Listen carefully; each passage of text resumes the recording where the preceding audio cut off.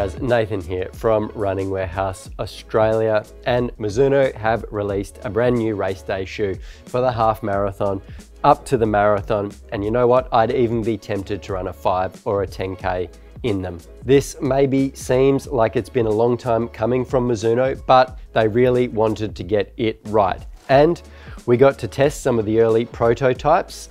And the tweaks and changes they've made have really made this shoe something special. I'm of course talking about the new Mizuno Wave Rebellion Pro. Some quick stats from Mizuno on the Wave Rebellion Pro. A men's size 9 is going to weigh in about that 210 gram, a women's size 8 about the 180 gram mark. It's got 39 mils in the heel, 34.5 mils of stack in the forefoot for a 4.5 mil heel to toe drop. So first off, we're going to look at the midsole, and I guess we can't really talk about the midsole without talking about the geometry. It's quite extreme. It's got a very aggressive heel bevel and it goes up to that forefoot rocker. Mizuno calls this their smooth speed assist.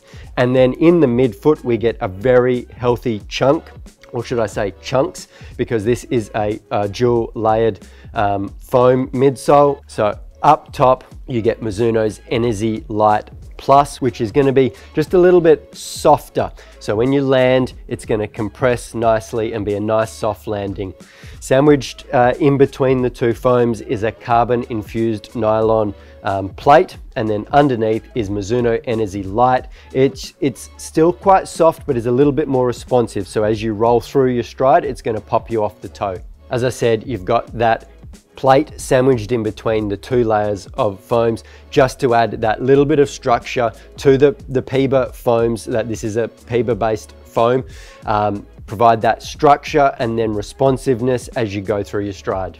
All right, talking about running in it, because we have run in these a fair bit. As you can see, it has a very large cutout underneath, which reduces weight. Now, whilst the carbon plate does provide some added structure and stability, I found on some corners, it could be a little bit unstable, especially when I put them on in the first kind of few runs. I found them a little bit unstable cornering, but once I got used to that little bit of instability, it wasn't as much of a problem. Also, whilst we're underfoot, let's talk about Mizuno's G3 outsole.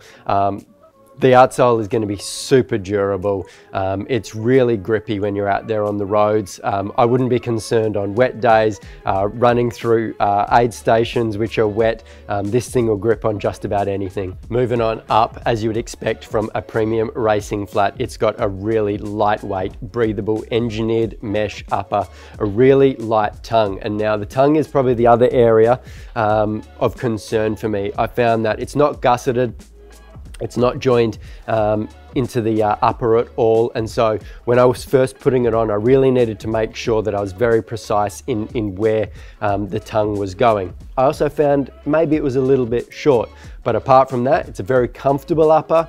It kind of melted away on my foot. I have used this in a half marathon race. The upper melted away on my foot and I completely forgot about it, which is what you want. So the Mizuno Wave Rebellion Pro is a seriously unique and propulsive race day option. Now, I enjoyed it in the half marathon that I ran in it for that midfoot cushioning.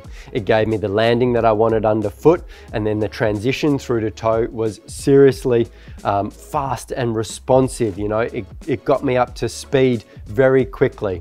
The cornering could leave a little bit to be desired, as I mentioned, but it is definitely a fun, unique shoe. So as always, you can find these and more at Running Warehouse Australia, runningwarehouse.com.au.